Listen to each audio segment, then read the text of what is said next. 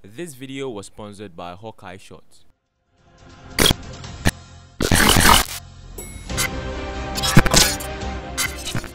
Ladies and gentlemen, what's good? My name is Reed. I am Reed, Farid, or whatever you'd like to call me. I'm a certified idiot, a VFX artist, and you're welcome to my YouTube channel. You're watching VFX with Reed, a series on this channel where I take the Hollywood effects and break them down into simpler bits for you, the one at home, to be able to understand. Today's tutorial is a little bit different. That's because I finally had a tutorial request from someone, and let's take a look at it.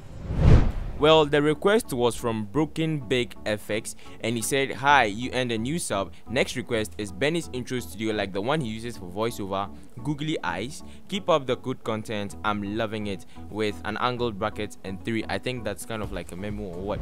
Well, as you can already see, I'm inside the studio which I created, and I think I'm never going to change the studio again until I model a different one or I get a different idea to make a better one. But for the meantime, I'm going to be using this studio. So without any further ado, let's just jump right into it. Briefly, the softwares we are going to be using are about 5. We are going to use Cinema 4D and Corona Renderer first. Second, we go into Photoshop, then we go into Adobe After Effects and bring it back into Premiere Pro to do a little bit of refining. Just before we jump right into the tutorial, I'd like to tell you that I've created a new account on Buy Me a Coffee, link in the description. All you just need to do is buy me a coffee for at least $5 and become my patron. What would you get when you become my patron? Basically nothing much. Project files to all my tutorials, most of my asset files, and getting a chance to dive into my creative process, or even getting the chance to control my YouTube channel, the contents that come onto it, and maybe some part of my personal life. These project files are not going to be posted for you guys. They are going to be posted on a Telegram channel that I created mainly for my Patreons. But just to help you guys, I'm going to post the render that I made so you guys can do whatever you want with it. So without any further ado, let's just jump right into Cinema 4D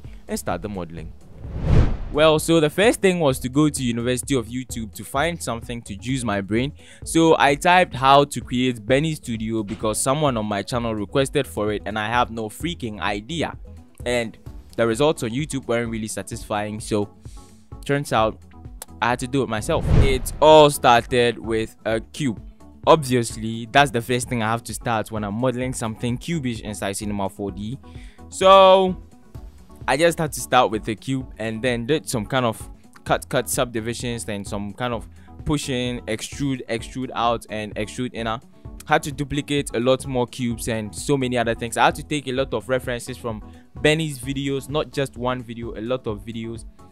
Well, to save time, I didn't have to model a lot of compartments. I just had to make just 2 compartments and use a cloner to clone it like maybe 4 times just to create 8 compartments. That's as simple as ABC, and that makes me a genius.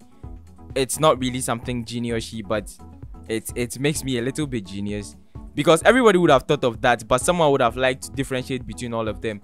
But who would even take time to see all those lights and think they're the same? So I just had to do it that way. Then when it came to the materializing or the texturing, I had to create purple lights, and all I just had to do was create a material with no diffuse and a little bit of reflection with the glossiness down to 0 and the Fresnel IU or something. I don't think I even remember what I did. I just had to differentiate between the materials, created a new transparent material, and even had to add some kind of reflectiveness to it, and just applied it to my stuff and so many other things. So the first night I had to model just the studio only without the other studio. I mean, like the hallway rather, leaving the other studio, and I just wanted it to render for the whole night, and it killed me when I woke up. Holy shit. 4 hours just for 1 frame and an hour just for 1 frame with an animation of 200 frames. That's what you get when you use a 16GB RAM with no graphics card and an i5 computer. Thank you. So I finally decided to throw away the animation process, and I just had to finish modeling before I'll now think about animation. So I just decided to start modeling the other part of the studio. That's where the voiceover is going to take place, which was basically the same thing. It was just made of cubes and splines and so many other things. I had a radio lying down which I modeled when I was a beginner, so I just picked it, tweaked with the materials a little bit, and put it right inside the studio so it can also serve as the speakers inside Benny's studio. Why should you waste your time sitting down watching me model something that I'm not even going to teach you how to do it? If we can talk about today's sponsor, well, if you really don't have anything doing, let's just jump right in and talk about today's sponsor. Well, today's sponsor is Hawkeye Shots, a photography company which is situated in Ghana, specifically Takwa. They deal in mostly event shoots, portraits, and even videography. Frankly speaking, I haven't tried Hawkeye Shots, but I've had a lot of reviews from people who have shot with Hawkeye Shots, and what they say is extremely splendid. Well, I don't think after seeing all these photographs which have been shot by Hawkeye Shots, you would even want to change like a different photographer or something. Just head on to the first link in the description where I've left their number, their Instagram page, and anyhow you can do to contact them, so you can just flaunt yourself on your social media handles with their beautiful and adorable photographs. Back to the tutorial. And we are back again into the tutorial, and the modeling still continues. Like, this really gave me a lot of headache. I utilized about 8 hours just to model Benny's studio. Benny, how do you do this? Do you really use Envato elements, or I don't even understand? That guy is something else. I'm really serious. The guy is a beast. He's not a human being. Let's investigate, bro.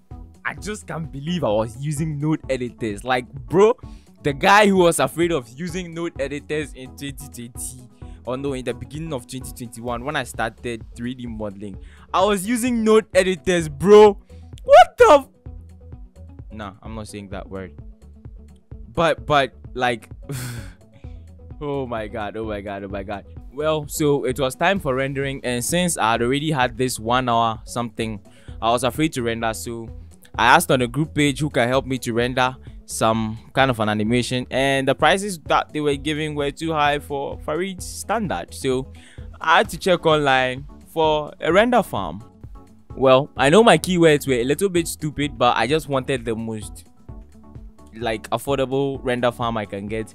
But even if I had the render farm, I didn't even have a credit card to pay, so I was just doing it for doing sake. So it was up to me and my lovely baby to do the animation then. Baby, are you ready? Well, so my girlfriend, who is my PC, didn't really crash actually. She rendered till I was finally satisfied, and I just decided to stop the render. So instead of going into After Effects to do all this foolish post-processing and giving me a lot of passing times and some kind of breakages, I just decided to do the post-processing in Photoshop before I then go into After Effects. So I just had to pick one image, send it into Adobe Photoshop, create an action, and just do whatever I wanted to do to the picture, and then stop the action and played it. So it kind of affected all the frames, like as easy as ABC. You know, I'm not really that much of an idiot. Like, my brain really works a little bit. You guys know, right? Same thing I had to do for my building, which I downloaded from Unsplash. This time not Pexels, because the image I was looking for wasn't really on Pexels. I found this on Unsplash. Link in the description so you can go check it out. It's a free website where you can get stock images. Enough of the blabbering. Let's just jump right into Adobe After Effects and start with this compositing. Ew. Well, I first started by creating the voiceover, which was very simple. Should I go over this? Nah, I'm not going over this. I'm just going to fast forward it just in case. Nah, I think I'm going to be creating it inside my After Effects 101 masterclass, so you guys should anticipate. But in case you really want to know how to create it that fast, I'll be leaving a link in the description to one of Justin Odisho's tutorials where he talks in depth about how to create an audio visualizer like how I created mine. Simple. Well, so the first thing obviously was to import the footage that I had already post-processed in Photoshop as a PNG sequence, and then create a new composition from the selection. A whole lot of crazy ideas came into my head, like 3D tracking the footage, going to export the camera data from Cinema 4D and bringing it in, just to make sure that my voiceover and my screen looked 3D-ish inside my scene, and all of them didn't really work. So after 7 hours of brainstorming, I finally came up with the idea of making them 2D, but creating opacity. I'm very sorry for that stupid grammatical error. Please hold on as the proper English boy takes over the stage. Well, so the idea which came was very simple. It was to create a shape in the form of that billboard or the screen that you see right there, and then right clicking and creating a pre-comp. So everything which will appear on the screen will be sent into the pre-comp and will be made as an alpha matte of that shape, so it doesn't appear in the video like outside the screen inside the main composition. Obviously, you have to make sure that your background inside the pre-comp that you created of the shape, it should be black, so you can change the blending mode inside the main composition to screen to remove all the black edges and make sure that it enters into the violet or any color which appears there. For the light rays, it was very simple to do.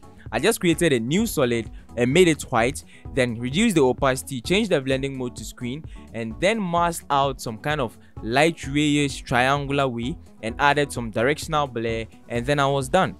Simple. And obviously you had to add some opacity keyframes to the light rays so they can also kind of have a transition into the composition. So obviously I had to now import the voiceover again, create a new mask on a duplicate of the main render file, that's the lamp and the table, a little bit of the table, just to create the illusion that my voiceover is behind the lamp and behind the table too. So I had to make the voiceover 3D and rotate it in the Y space and even the Z space a little bit, just to create the illusion that it's a little bit slanted inside the composition there. So without any further ado, again, I just had to create some rotation keyframes and some opacity keyframes just to make them not come into the composition like Isakaba, or not to make them kind of vanish just right into the composition, but create a little bit smooth transition entering inside the composition. So basically that was the end of it, but in case I just wanted to add some kind of finishing touches, I went to YouTube, had some glitches, came and added them at random places. Then after rendering, I then sent it into Premiere Pro, and then I just had to do some sound design, no color correction because my color correction was already done in Photoshop, and obviously I was finally done. I had something like this, but you already saw it in the intro, but let's just play it again.